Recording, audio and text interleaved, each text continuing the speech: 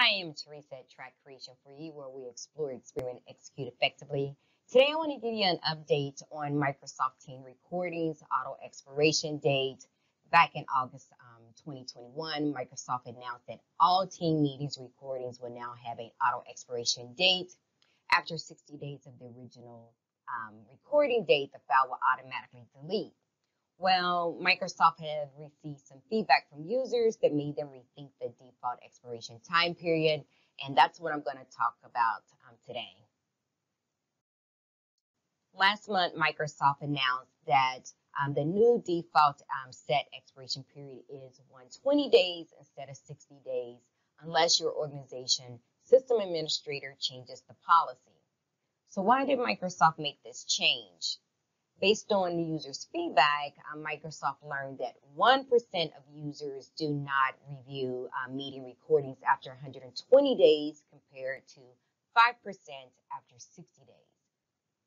Apparently, they wanted to tighten up the percentage gap, so they changed the deletion period from 2 to 4 months.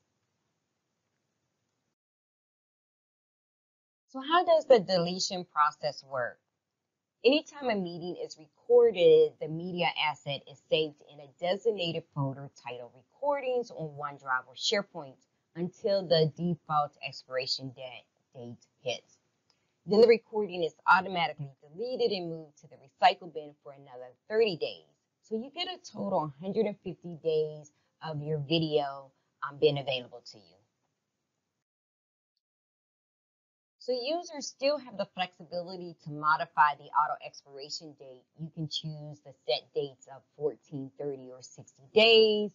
You can enter a customized date between 1 and 9,999 days, which is about 27 years. So that's a lot.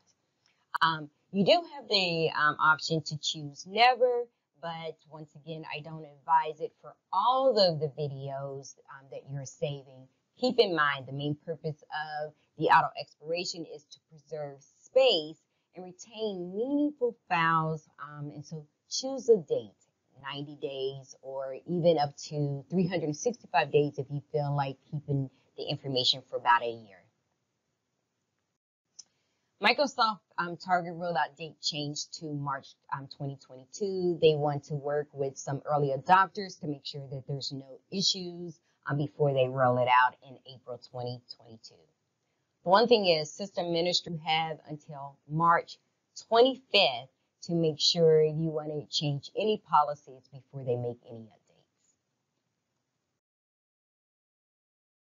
So users been asking, how will they know if their tenant has been updated? And you'll get a notice similar to the one you see on the screen that basically says this recording is set to expire. And then the site owner and co-owners can edit the expiration dates if they need to. So this is going to lead into my last slide.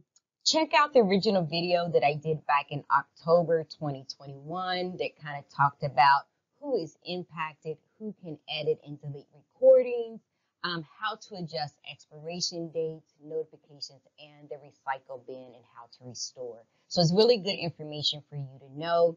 Keep in mind, in that original video that I am referencing 60 days, and it has been changed to 120 days. Okay, I thought I'd give you a bonus clip, and I'm actually in my OneDrive account and under my files, and I'm going to that recordings folder. This is reserved for all non-channel, personal, or group ad hoc meeting recordings. And as you can see, I have one in here that was actually created on October the 5th. So think about it. Once 120 days, actually this is ready to be moved to the recycle bin as of February the 5th. So once Microsoft go through that upgrade late March or by end of April, that I will get that notification that we talked about, and it will go to the recycle bin, but it gives me the option to make some changes. But if I click on here, and let's look at some of our options. Let's go to details. And notice that if I want to make a change to the expiration date, I can do that here. Once again, I do not recommend having no date listed there. Hope this helps.